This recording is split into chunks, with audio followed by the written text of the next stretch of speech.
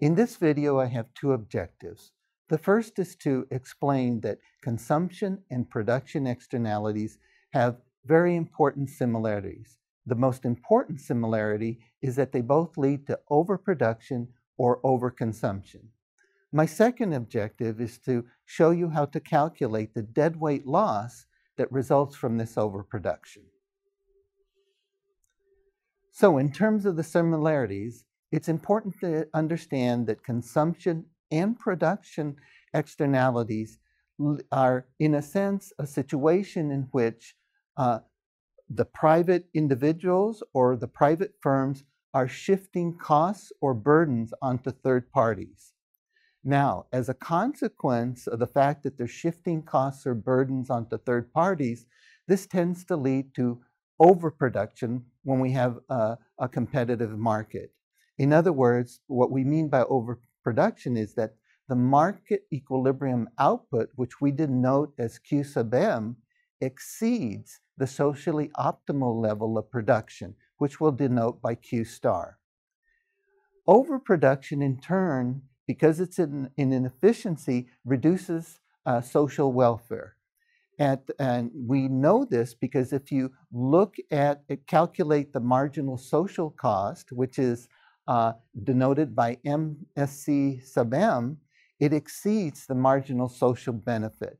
That means that the resources that are going into the production of that product, the value of those resources exceeds the benefit that is created by producing that unit of the good with those resources. We measure the loss to society using the concept of deadweight loss. It's a money measure of the inefficiency. Now, let's turn to the deadweight loss and how we calculate it. Here is a formula for calculating deadweight loss, and I'm sure when you look at it, it looks a bit daunting or complicated, but when you think about each of the parts, it actually makes intuitive sense. So let's look at this first term in parentheses over here. This first term is really the difference between the market equilibrium output, Q sub m, and what is the socially optimal amount of production. The difference is positive because we have overproduction, and as you can see, the deadweight loss will increase the larger the extent of overproduction, and so that makes sense. Now this term over here looks a little bit complicated, but if you multiply it by 1/2, over here, take the term 1/2, and you multiply this expression here, you actually get what is called the sort of an average, the social loss per unit of overproduction. Now let me show you graphically why it is kind of the average that the standard of living declines as a consequence of each unit of overproduction. So let's see if I can draw a diagram here. We know, if you recall, the deadweight loss triangle is represented by a triangle in these graphs. Now, the area of that triangle is, of course, the loss to society.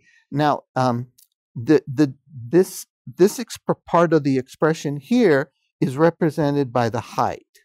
Okay, this that I've circled, the loss to society as a result of producing Q sub m, is represented by this height. Now notice, I can measure the area, and the distance from here to here is actually the extent of overproduction.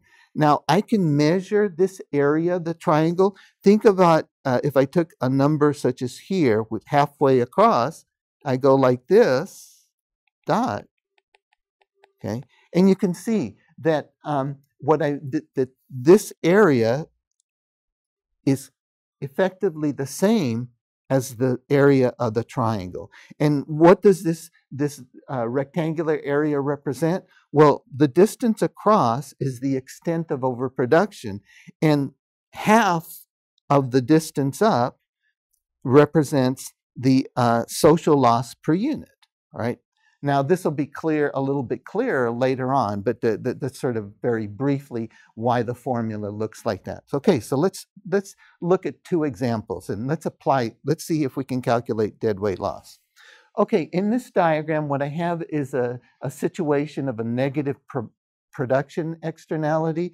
I'm not going to go into the curves in terms of explaining the location of those. You should on your own confirm that this is indeed a situation of negative production externality. Know why it is that the actual supply curve that's in the market is below the marginal social cost curve. That is homework on your own. Now what I'm going to do is I'm going to give you a series of steps on how to figure out where the deadweight loss triangle is on this diagram, and then secondly, how to actually calculate the extent, the amount of inefficiency. So let's start out with step one. Now, if you look at step one, in step one, what it says, let's calculate the market equilibrium output. So how would we do that? Well, recall that the market equilibrium output is always going to be determined by where the supply and demand curve intersect. So this is independent of whether we have negative or positive production and consumption externalities. What private actors want to do in the market, what the private firms want to do, and what the consumers want to do is summarized in the demand curve and in the supply curves. So to determine the market equilibrium output, we simply go to this graph and look to see where is the supply curve. Here, the blue line, this curve that's designated as S is the supply curve, the market supply curve, marginal private cost. Where's the demand curve? Well, down here, this curve labeled D is the marginal private benefit curve. So that is the demand curve. So notice that they both intersect right here at this point right here. And I'm going to go ahead, and you should do this as well. I'm going to circle that. That's an important point, okay? And be sure you circle that. If you go straight down, of course, the output where these two curves intersect, that is the market equilibrium output. And so it's 6 units. So if we go straight down, we find this. Then this represents Q sub M, the market equilibrium output. So we've now found one piece of information that we need for step one, and that is, so Q sub M, what the market is producing is 6 units in this diagram. Now let's look to find the socially optimal level of production, that is the efficient level of production. Now, the rule for that is that, recall, is that we have to have, that's where the marginal social cost, that is the actual cost of producing this product, is equated with the marginal social benefit curve, and that's the D curve. So the MSC and the D curve, if you look, intersect over here, and I'll put a dot here, then that represents where MSC sub M, which is the marginal social cost, is equated to the marginal social benefit. Right? Now let's go straight down again, like we did in when we were trying to determine the market equilibrium output, and let's draw a circle here. This is 4 units. This is Q star. Okay, so we found what the market equilibrium output is, which is 6 units. We've also found what the market would produce, the socially efficient level of production, that is 4 units. So we now have 2 bits of information. We have 6 and 4. So you can see that, again, it's getting ahead. I'm getting ahead a little bit here, but you can see that in this situation, we are overproducing. The market is leading to an overproduction of 2 units. Okay, now, next step. Let's figure out what this term is, the marginal social cost of the market equilibrium output. Okay, so we're trying to figure out what it's costing to produce that sixth unit. What is the resources that are going into that? And to determine that, we're going to have to go back to the graph. Okay, so let's go back to the graph. And for 6 units, what is the marginal social cost of producing that 6th unit? Well, we have to go start up at 6 units. You go up, up, up, up, up, and then we end up here at the marginal social cost of the 6th unit. Now I'm going to circle that again. That's another important point. Okay, so what we see is that the marginal social cost of producing that 6th unit, if you go across to the vertical axis, is $16. The marginal social cost of producing that 6th unit is $16. So let's put that information in here, $16.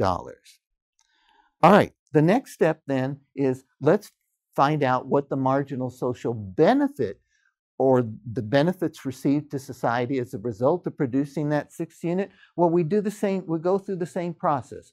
We start out with the market equilibrium output.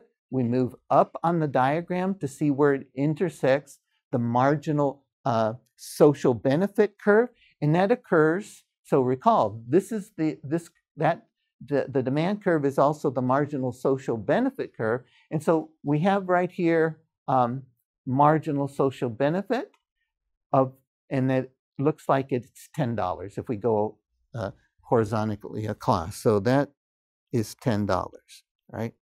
So we found all the information necessary to do the dead weight loss calculation. So let's turn to the formula down here. Let me move out of the way. And so the first quantity in the formula is the extent of overproduction. And what we saw is that that is 6 minus 4, or 2.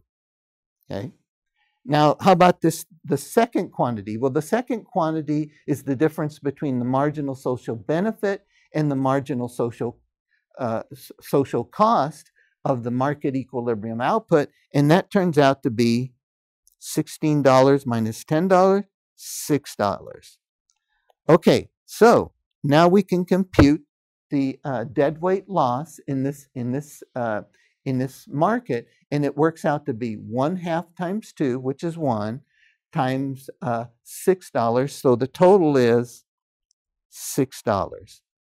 So the dead weight loss as a consequence of this negative production externality is $6. Now notice, in following these steps that I've outlined here, 4 steps, and putting in the dots on the diagram, you've also outlined or identified the corners of the dead weight loss triangle. And that is, the dead weight loss triangle is actually this is right here.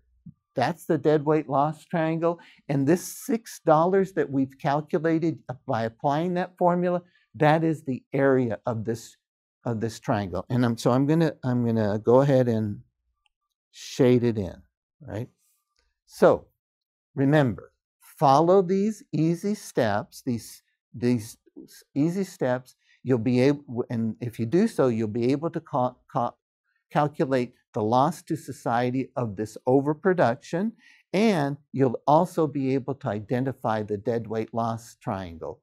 Now, for you at home, you go ahead and calculate the area of this dead weight loss triangle. And remember, it is comprised of, remember in calculating the area of triangles, go ahead and calculate both the height and the width. So in the previous slide, I used an example of a negative production externality. Now I'm going to go through the same steps with respect to a negative consumption externality, and I'll use the same steps, and you'll see that I'll be able to easily calculate the dead weight loss amount in dollar terms as a result of this negative consumption externality.